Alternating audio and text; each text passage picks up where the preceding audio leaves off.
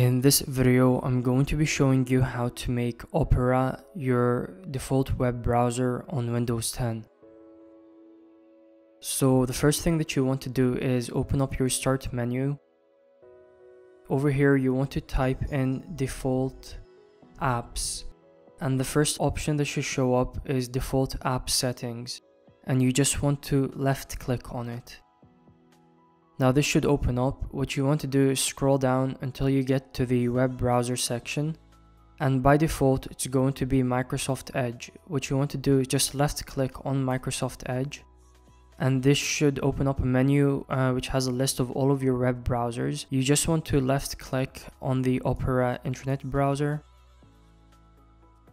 and that should make Opera your default web browser on Windows 10.